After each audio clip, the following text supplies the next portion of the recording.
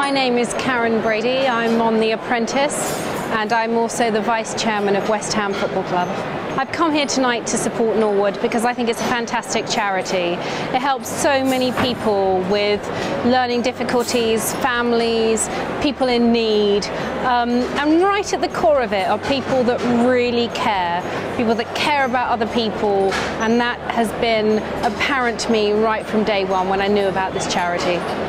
I think a lot of us donate to charities and very often we don't really know where that money goes.